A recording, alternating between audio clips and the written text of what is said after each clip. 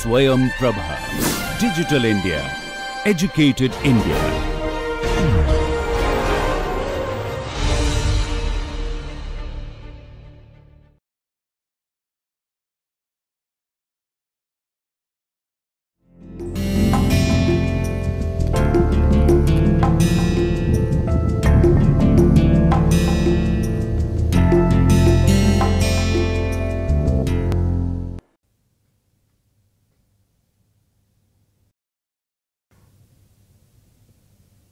Welcome to lecture 4 of the course on multivariate data mining, methods and applications. The title of this lecture is matrix algebra. As we have discussed earlier also, in many data mining problems, we encounter with multivariate data. To handle multivariate data, your life becomes easier if you use matrix algebra and different matrix algebra results. Actually, matrix algebra forms an important tool for data visualization, analyzing the data and handling the data in different data mining applications. For example, in principal component analysis, the decomposition of matrix, singular value decomposition plays a very important role. Actually, the objective of principal component analysis is to reduce the dimension of the data, and for that purpose we use singular value decomposition. Similarly, for association analysis, we use correlation matrix. Even for data representation also, we use matrix notations. So, in one direction of the matrix we take variables, and in another direction we take different cases or different observations on the variables. Therefore, this matrix algebra forms an important tool for the data mining. So, in this lecture we discuss some of the results of vectors and matrix algebra, which we may require in subsequent lectures. Now, first we define vectors. Suppose you have n elements a 1, a 2, a n, and we arrange these elements in a row or column. So, suppose we arrange these elements in a column. So, this A is equal to this column a 1, a 2, a n. This is called a column vector, and the order of this vector is n cross 1. Here a I denotes the ith element of A. Then we define transpose of A as, say, A dash equal to, now we arrange these column elements in a row. So, the first element of this row vector is the first element of this column. Second element of this row vector is the second element of this column, and so on. So, A transpose is a row vector of order 1 cross n. Now, suppose B is equal to B 1, B 2, B n transpose. So, obviously, B is a column vector of order n cross 1. Then we define A transpose B as, say, A transpose is A 1, A 2, A n, and B is B 1, B 2, B n. This is of order 1 cross n, and B is of order n cross 1. So, ultimately we get an element which is of order 1 cross 1, and it It is defined as we multiply A1 by B1 plus A2 into B2 and so on plus AN into Bn. So, ultimately you get summation j equal to 1 to n Aj Bj. Then we define the Euclidean distance between two vectors. So, suppose x and y are two n cross 1 vectors with the elements of A x as x1, x2, xn and the elements of y as y1, y2, yn. Then dxy denotes the Euclidean distance between x and y. Then we define the square of Euclidean distance dxy square as summation j equal to 1 to n xj minus yj whole square. So, we take the difference between the jth element of x and jth element of y, take a square of this and then take summation over j running from 1 to n.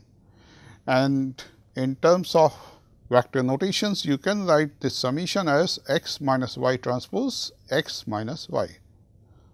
You can easily verify that the Euclidean distance is symmetric, means dxy is equal to dyx. Because of this square, xj minus yj square is equal to yj minus xj square. So, dxy is equal to dyx. For example, suppose x is the vector with elements 2, 3, 4, 2 and y is the vector with elements minus 2, 2, 4, 3. Then we define dxy square equal to 2 minus 2 whole square plus 3 minus 2 square plus 4 minus 4 square plus 2 minus 3 square, and finally, you obtain 18. And if you take the square root of dxy square, then you obtain 3 under root 2. Then we define linearly dependent and linearly independent vectors. So, you have a set of vectors a1, a2, ak. Each of these vectors is of the same order. Say you can take the order of each of these vectors as n cross 1. Then this set of vectors is said to be linearly dependent if there exist k constants C1, C2, Ck not all equal to 0, such that the linear combination C1 A1 plus C2 A2 plus 1 plus Ck Ak is equal to 0. So, if it is possible to find such kind of non-zero constants, at least some of the constants are non-zero, such that this linear combination is 0, then we say that this set of vectors is linearly dependent. And this set of vectors a1, a2, ak is said to be linearly independent if C1 A1 plus C2 A2 plus 1 plus Ck Ak equal to 0 implies that all the C's are equal to 0, means C1 equal to C2, so on equal to Ck equal to 0. Now, we define orthogonal vectors. So, suppose A and B are two n cross 1 vectors with A transpose B equal to 0. And notice that A transpose B is equal to summation Aj Bj. Aj is the jth element of A and Bj is the jth element of B. Then A and B are said to be orthogonal vectors. And suppose you have a set of vectors A1, A2, Am, then this set of vectors is said to be mutually orthogonal if for all I not equal to j, Ai transpose Aj is equal to 0. That is, for all I not equal to j, Ai and Aj are orthogonal to each other. Orthonormal vectors. The set of vectors A1, A2, Am is said to be mutually orthonormal if Ai transpose Aj is equal to 1 if I equal to j and 0 if I is not equal to j. So, for I equal to j means Ai transpose Ai is equal to 1. and for I not equal to j, A I transpose A j is 0 if I is not equal to j, and you may write it equal to delta I j.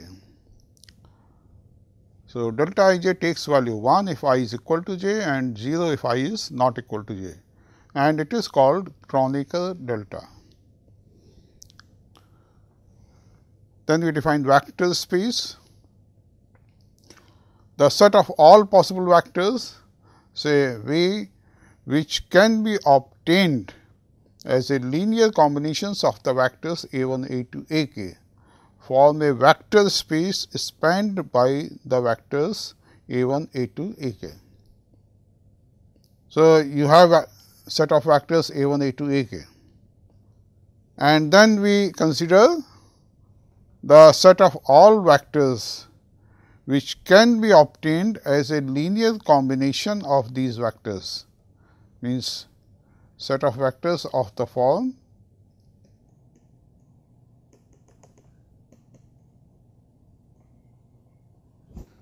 then this V is called the vector space spanned by the vectors a1, a2, ak, and the minimal number of vectors needed to span V is called the dimension of V. Now, we consider the definition and different results of matrix algebra. A matrix is defined as a rectangular array of numbers. So, you have m n elements or m n numbers a I j, I equal to 1 to m, j equal to 1 to n, and we arrange these m n numbers in this form. That is, we arrange these numbers in m rows and n columns. Then A is an m cross n matrix. This m cross n is the order of the matrix, and if m is equal to n, then A is a square matrix. So, number of rows is equal to number of columns in a square matrix. Now, we define transpose of a matrix. We denote it by A dash. So, to obtain the transpose of a matrix, what we do? Say, suppose you take this column. You write this column or the elements of this column in a row, say A11, A21, so on AM1. Then you take the second column and write the elements of second column in a row, and so on. You take the last column and arrange these elements in a row. So, ultimately you obtain a matrix of order n cross m. So, this matrix is called the transpose of matrix A. Notice that the ijth element of A is the jith element of A transpose. Symmetric matrix. A square matrix A is symmetric if A transpose is equal to A.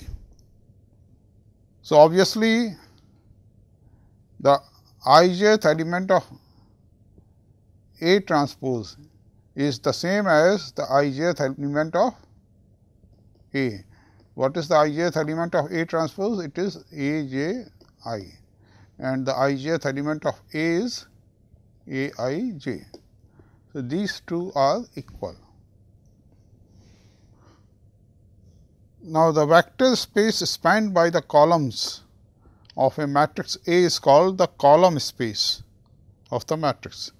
Similarly, the vector space spanned by the rows of a matrix A is called the row space of A. And the dimension of the column or row space is the column or row rank of A. If you take the dimension of the column space, then it is the column rank of A. and if you take the dimension of the row space of A, then it is the row rank of A. And if you consider the row rank and column rank, then row rank of a matrix A is equal to its column rank. And then this is called the rank of matrix A. For m cross n matrix with column rank R, so obviously R is less than or equal to n, because there are n columns. So, naturally R is less than or equal to n. Then A is of full column rank if R is equal to n. Similarly, if you consider the row rank, then row rank is also R. So, you observe that R is less than or equal to m, and the matrix A is of full row rank if R is equal to m. This also proves that R is less than or equal to minimum of m n. Vectorization of a matrix. Suppose A is m cross n matrix with the ijth element Aij. Then we define vector A as A11, A21, so on AM1. Then we take A12, A22, so on AM2 and so on A1n, A2n and so on AMN transpose. So, you have this column vector. How you get this column vector? You take the first column of matrix A, arrange the first column here, means ultimately if you take transpose of this, then the elements are A11, so on AM1. So, we arrange the first column of matrix A here, then we take the elements of second column A12 up to AM2 and so on. At last, you get AMN. Null space. Null space of a matrix A is the set of all vectors V such that AV equal to 0.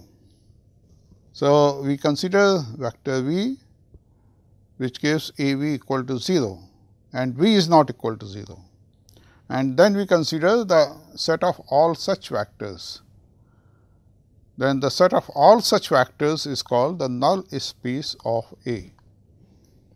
Then the dimension of the null space of matrix A is called the nullity of A.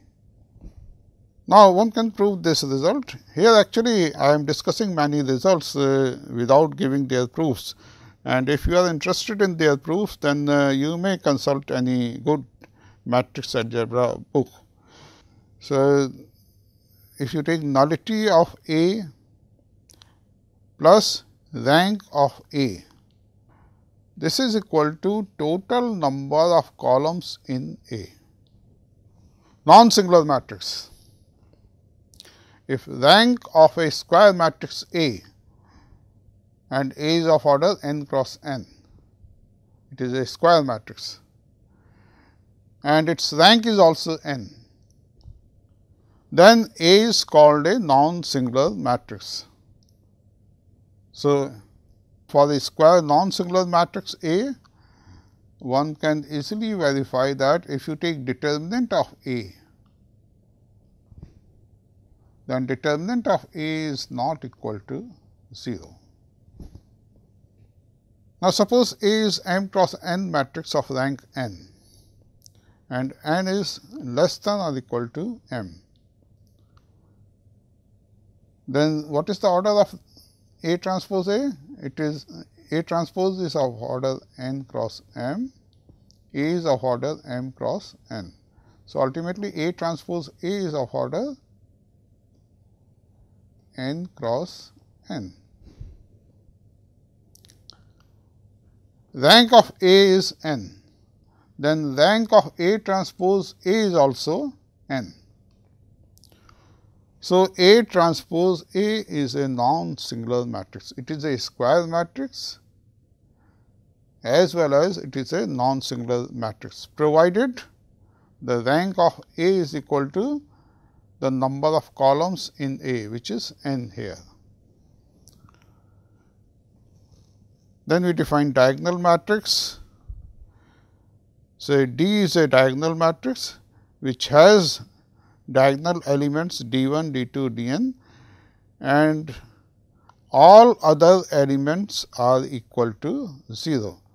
For example, if you consider this matrix 2, 0, 0, 0, 1, 0, 0, 0, minus 1.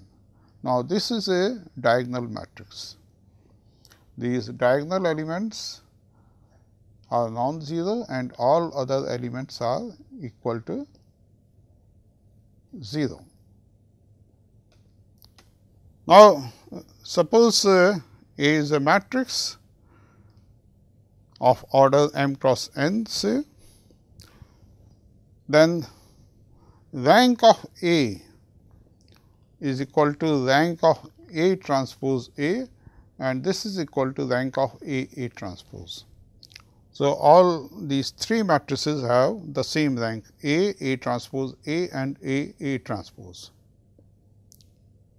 Then, if A is m cross n matrix and B is n cross q matrix, then transpose of A transpose is equal to A. This result you can easily verify. So, first, in obtaining A transpose, you have arranged rows in columns, and then again you take transpose. So, you have arranged columns in rows. So, ultimately you get A.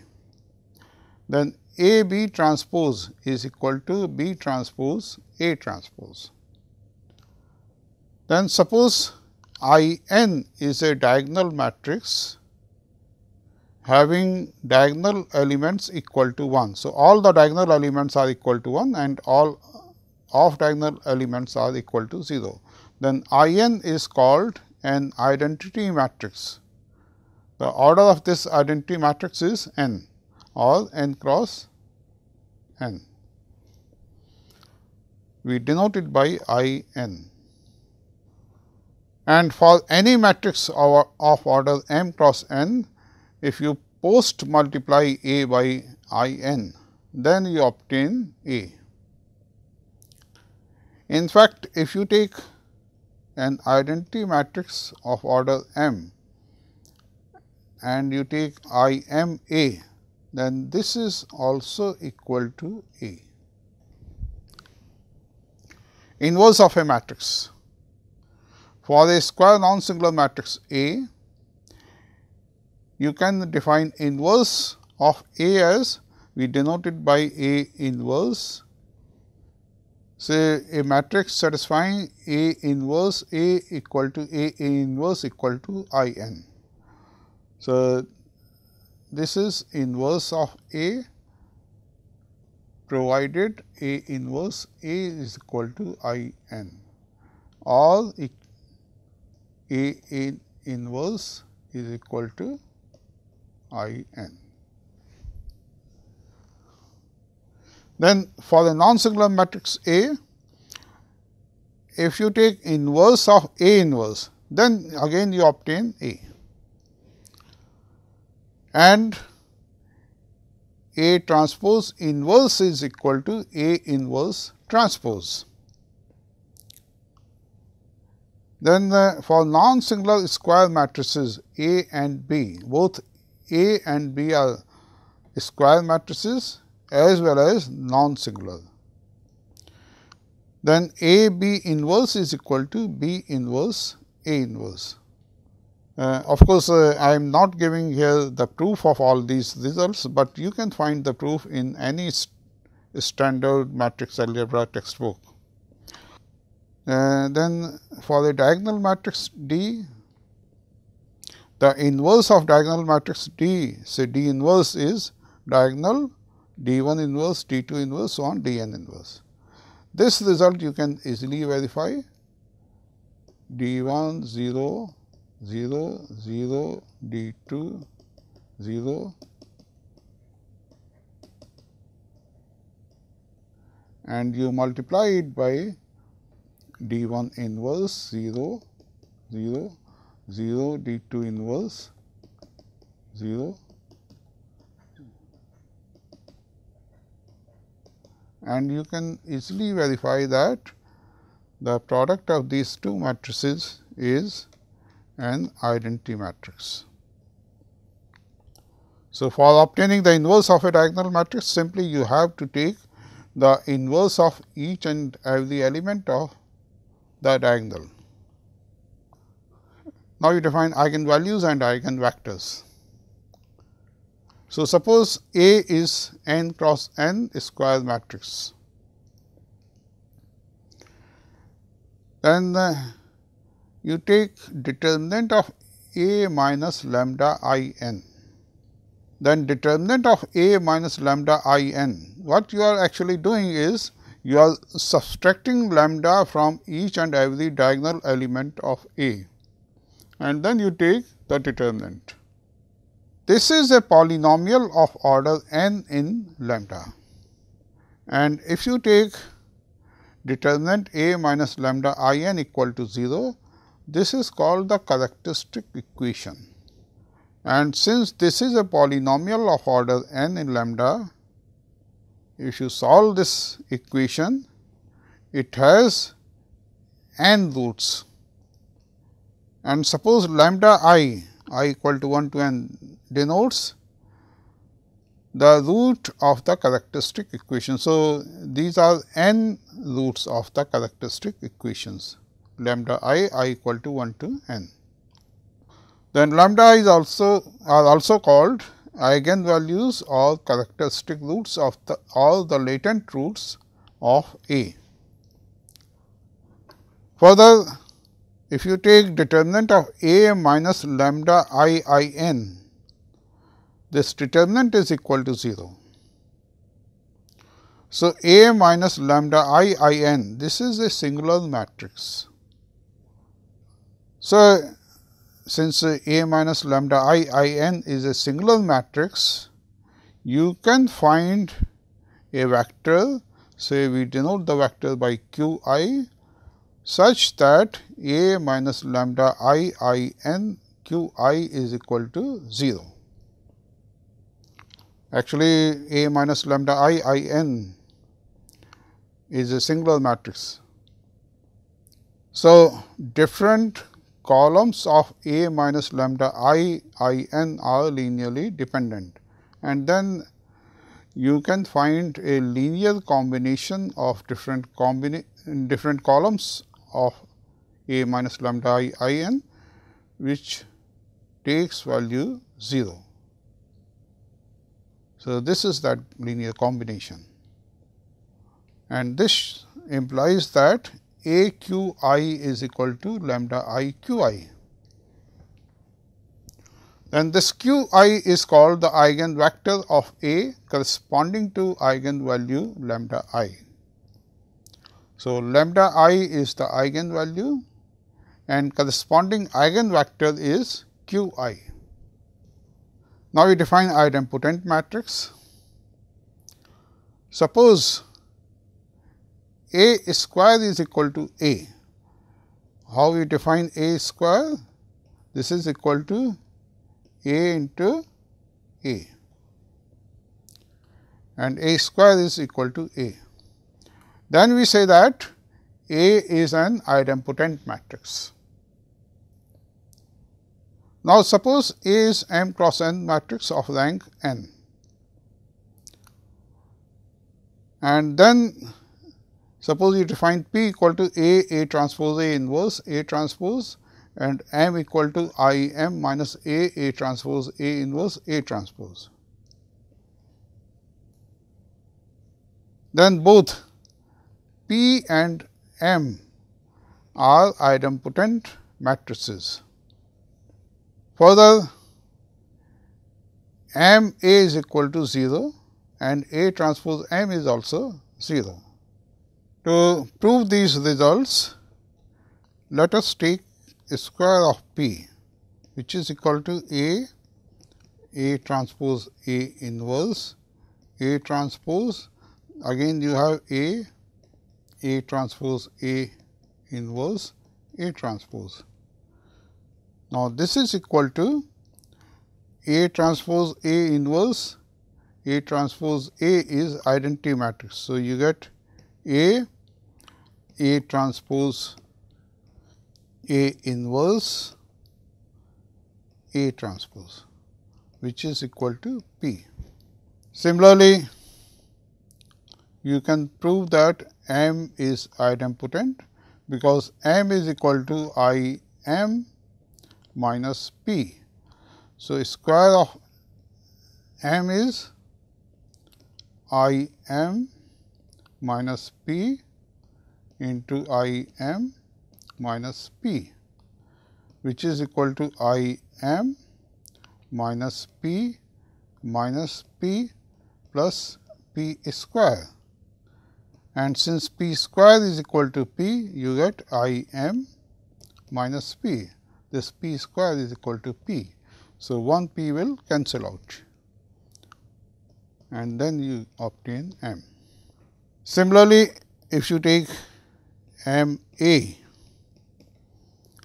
then M A is equal to, first we multiply I M by A. So, you get A minus A transpose A inverse, A transpose A. Then this is an identity matrix. So, you get A minus A, which is equal to 0. Similarly, you can prove this result also, A transpose M equal to 0. Now, suppose Ln is a column vector with all elements equal to 1. So, Ln is equal to 1, 1, so on 1 transpose. This is of order n cross 1.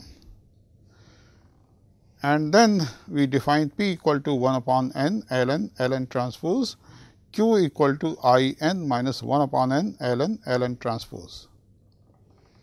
So, obviously, Q is equal to I n minus P. Now, suppose for any vector y, we take P y. So, P y is equal to 1 upon n ln transpose y.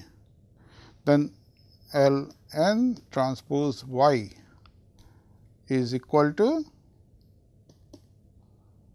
you have 1, 1, so on 1 here, and suppose the elements of y are y 1, y 2, so on y n. So, what you get? Summation I equal to 1 to n y I, or you take j here. So, summation j equal to 1 to n y j, and then you are dividing by n. So, ultimately this gives you the mean of y 1, y 2, y n, say we denote it by y bar, and then you have one ln here. So, ultimately you obtain y bar into ln. Then if you take q y, then q y is equal to y, you obtain y here, minus you get p y is equal to y bar ln. So, ultimately what you obtain? Y 1, y 2, y n minus y bar, so on y bar. So, you get y 1 minus y bar, y 2 minus y bar, so on y n minus y bar, or you can write it as y minus y bar ln. So, you get the observations y 1, y 2, y n as deviation from mean. And then you can easily verify that P and Q, both of these matrices are idempotent, symmetric. You can also verify that P into Q is equal to 0. You simply multiply P and Q, then P into Q is equal to 0. Then we define orthogonal matrices. A is a square matrix of order n cross n. Then it is said to be orthogonal matrix if A transpose A is equal to I n and A transpose is also I n. Now, here are some properties of the orthogonal matrices. Actually, inverse of A is equal to transpose of A, because A inverse A is equal to I n, and here A transpose A is also I n. So, obviously, A transpose is equal to A inverse. If you take determinant of A, then determinant of A is either plus 1 or minus 1. And suppose A I is the ith column of A, then A I transpose A j is equal to delta I j. That is, A I transpose A j is equal to 1 if I is equal to j, and it is 0 if I is not equal to j. To prove this result, you make use of this result A transpose, or this property of the orthogonal matrices, A transpose A equal to I n. Similarly, if A within bracket I is the ith row of A, then A I A j transpose is equal to delta I j. Means for I equal to j, this product is equal to 1, otherwise 0. Suppose A and B are orthogonal matrices, then A B is also orthogonal matrix. You can easily verify it. So, if you take A B transpose A B, this is equal to B transpose A B. Then, since A is orthogonal, so A transpose A is equal to identity matrix. So, you get B transpose B, B is also orthogonal. So, you get identity matrix. Now, the matrices A and B of order n cross n are said to be similar if there exists a non-singular matrix Q such that B is equal to Q inverse A Q. So, if you form this kind of relationship between A and B, if you can obtain a non-singular matrix Q such that B can be written as Q inverse A Q, then we say that A and B are similar matrices. And notice that A is always similar to A, because you just take Q equal to identity matrix to prove this result. And if A is similar to B, then B is similar to A. Of course, you can write A equal to Q B Q inverse. So, if A is similar to B, then B is similar to A. And if A is similar to B and B is similar to C, then A is similar to C. This result can also be easily proved. First, you write B equal to Q inverse A Q, and then you write C equal to, say, P inverse B P, and then you try to form the relationship between A and C. So, you observe that A and C are also similar. Now, suppose A is a non-singular matrix, then A is similar to a diagonal matrix, that is, there exists a non-singular matrix Q such that Q inverse A Q is equal to lambda, which is equal to diagonal lambda 1, lambda 2, lambda n, or A is equal to Q lambda Q inverse. Now, this result is quite important.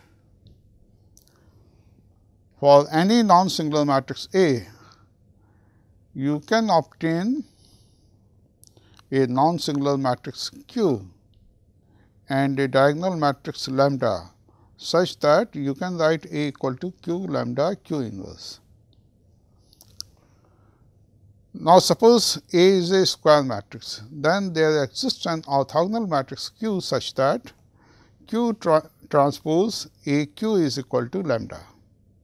So, here A is a square matrix, Q is an orthogonal matrix, and Q transpose A Q is equal to a diagonal matrix lambda, or you can write A equal to Q lambda Q transpose.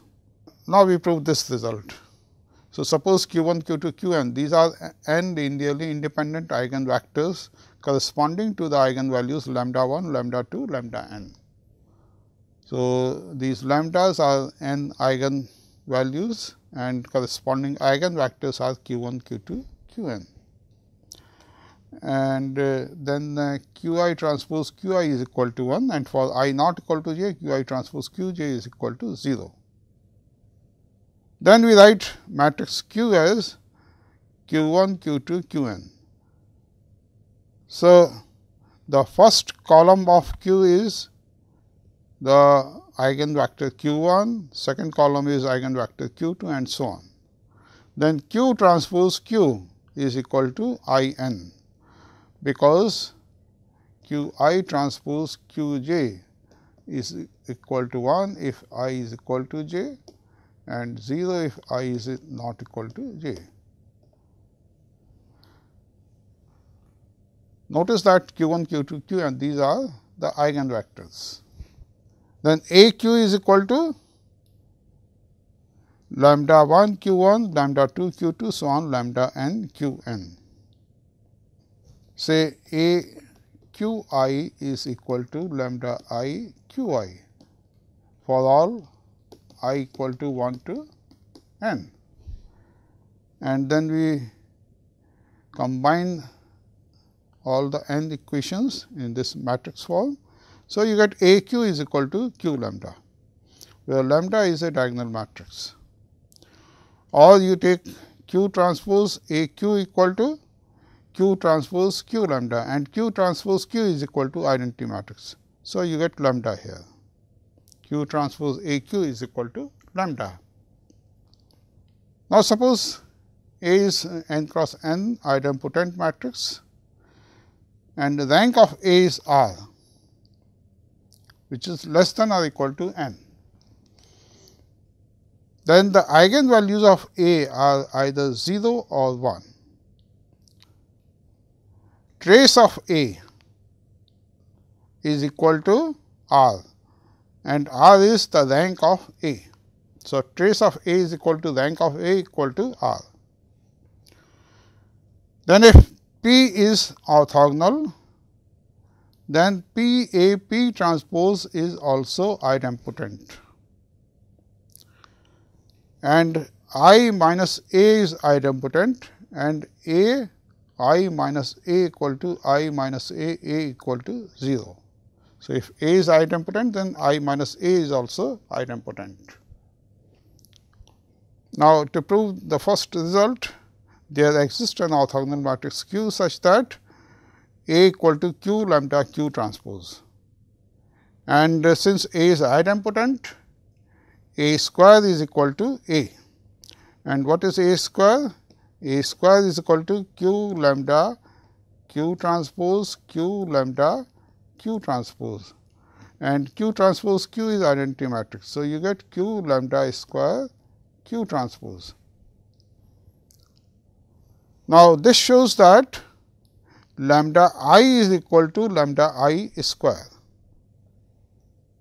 from this relation, and this implies that lambda I is equal to 0 or 1, because 0 and 1 are the only numbers satisfying the property lambda I square equal to lambda I. Now, we consider symmetric eigenvalue or spectral decomposition.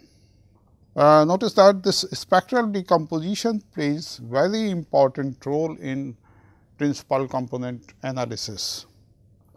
So, suppose A is n cross n symmetric matrix, then you can write A equal to u lambda u transpose, or this is equal to summation I equal to 1 to n lambda I ui transpose.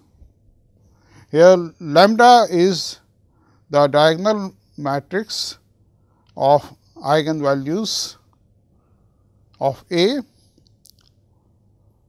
and U is the matrix U1, U2, Un, and this is the matrix of standardized eigenvectors, that is U transpose equal to U transpose U equal to In.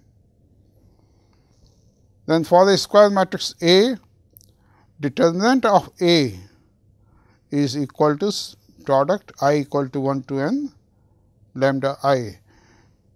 You can easily verify this result by using this property, and trace of A is equal to summation lambda I, and then you can define A m equal to U lambda m U transpose. Actually, A square is equal to U lambda square U transpose. This we have already proved, and similarly you can prove this result also. A to the power m is equal to U lambda to the power m U transpose. Now, so far we have considered the singular value decomposition for the square matrix. Now, we consider singular value decomposition for the general matrix.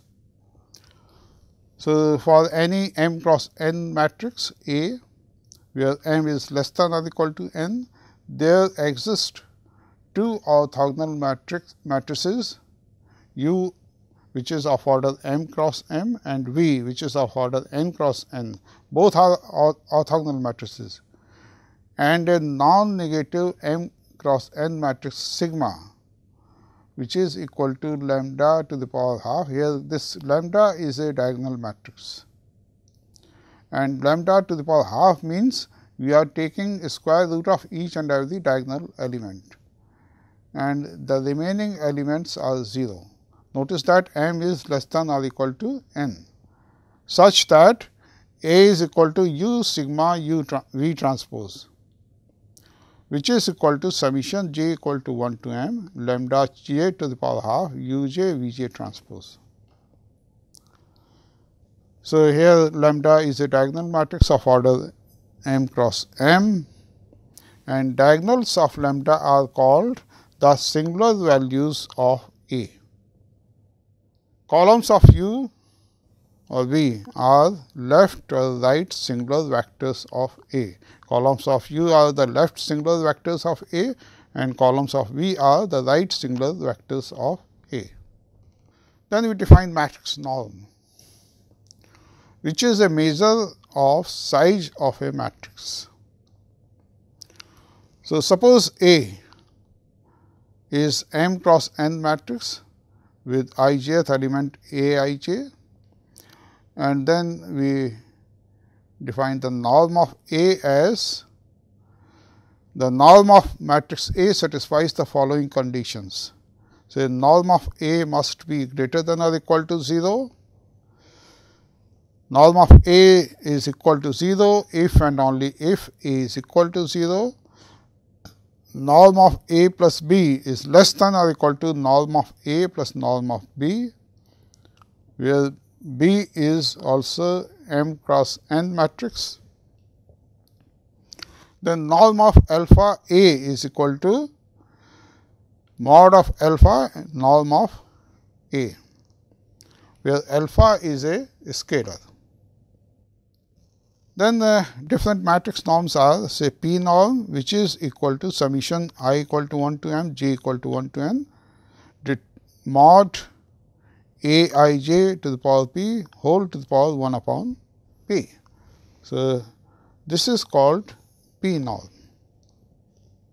Frobenius norm, which is equal to square root of trace of A transpose, and then trace of A transpose is actually equal to summation I equal to 1 to n, summation j equal to 1 to n, mod A I j square. You simply take the product this A transpose, and then you take the trace of A transpose, you get this quantity.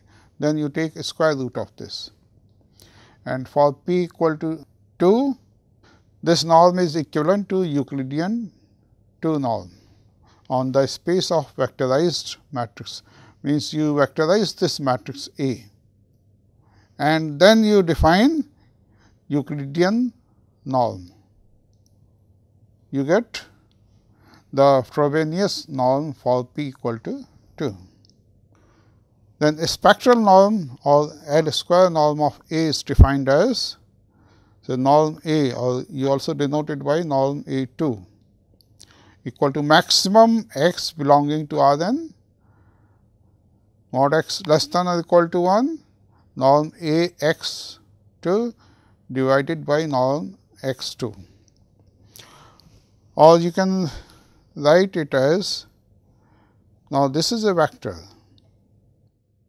So, the Euclidean norm is equal to x transpose A x divided by x transpose x, and then you take maximum over x belonging to Rn and norm x less than or equal to 1. Again, I am not going into the details, but ultimately this is equal to lambda 1 A transpose A to the power half, where this lambda 1 is actually the largest eigenvalue of A transpose A. So, lambda 1 A transpose A is the maximum eigenvalue of A transpose A. And then for simplicity, we write this norm as norm of A in this form. So, we use simply this notation and we omit this 2. For any x belonging to Rn and x not equal to 0, we have norm A x divided by norm of x less than or equal to norm of A. And this implies that norm of A x is less than or equal to norm of A into norm of x.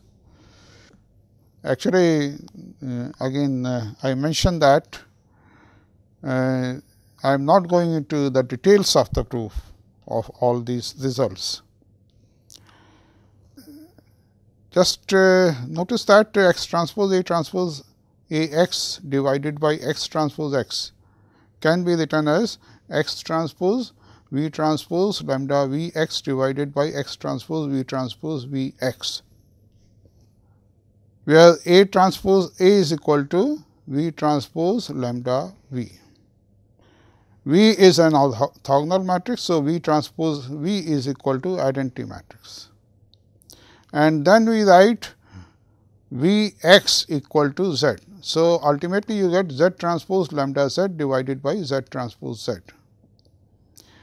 And when you maximize it with respect to Z, so if you take Z equal to 1, 0, 0, so on transpose, then you get the maximum value, and for that particular choice of Z, the value of this ratio is lambda 1, the maximum eigenvalue of A transpose A. So, the matrix algebra provides a powerful framework for data mining. In handling different data mining tools, we require different results of the matrices. Keeping in view, I have briefly discussed different results of the matrix algebra as well as of vectors. Although for most of the results, I have omitted the proofs, but you can get the proofs of these results in any standard matrix algebra proof. So, I am going to stop here. Thank you.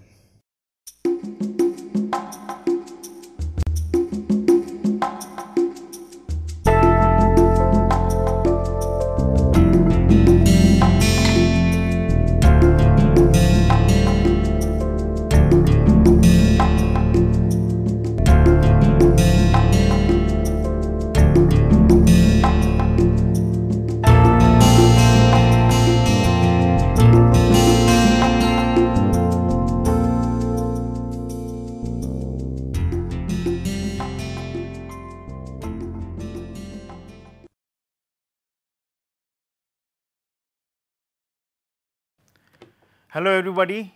Now the discussion which I would try to make talk to you is about the excitement which I always feel, and I am sure you will also reciprocate as I proceed and when you do the course, is in the area of multivariate statistical problems and multivariate statistical analysis. So, what we mean by multivariate? So, we know that statistics is a subject where you have a lot of data, you try to analyze that using different type of techniques like estimation problem, MCMC techniques, then forecasting and the area of time series analysis, and then try to basically find out the best forecasting tool which you have, such that you are able to gain the maximum amount of information from a set of data. Now, in the recent past, as we see that multivariate statistics has really increased in a very exciting manner, and if I trace back to history, it has been going on slowly for the last about 70-80 years, but now the time has come where it is being used in a very big way, and the techniques which we all know, but which are being utilized with new vigor are in the area of, say for example, canonical correlation technique, in the area of factor analysis, in the area of conjoint analysis, in the area of clustering analysis, in the area of multi-dimensional scaling techniques, structural equation modeling, be it in the area of finance, be it in the area of engineering, be it in the area of social sciences, be it in the area of economics, such that you are able to gather the information from the data in such a way that it really gives you some useful set of information. Now, in the recent past, there has been also an explosion of large and complex data sets, but added to that there has also been a commensurate increase in the computing and the statistical techniques. So, obviously, the question comes that if the statistical techniques are there for so called small data, not the big data, not the data which is of terabytes and so on and so forth, where you use different type of computers to store the data, the question obviously comes that are those statistical techniques really relevant when we use them in the big data sense? The question is, they are not always relevant, they may not give you the best results. So, what we are seeing in years to come, and I feel very excited about that, is that how the new tools which we have already learned in statistics, in multivariate statistical analysis, are being redrawn, are being, say for example, remodeled in such a way that they can be utilized along with the techniques of computing in a very nice manner, that we are able to garner the information from big data very successfully and very nicely in such a way that they are able to portray a sense of information which we all long to have from big data, be it in, say for example, medical sciences, be in the area of finance, be it in weather forecasting, be it in transportation, so on and so forth. So, obviously, it means that students, participants who are in a position with some brief mathematical background to take multivariate statistics and statistical tools as a subject in this program are assured of a very exciting future, where they can use these tools to both gain the knowledge as well utilize them in a very best practical sense, such that they are able to do some justice to the information which is given to them and get the best information from the data sets. I wish all the participants in this course the best of luck, and I am sure they will also reciprocate the excitement which I have for this type of courses. Thank you.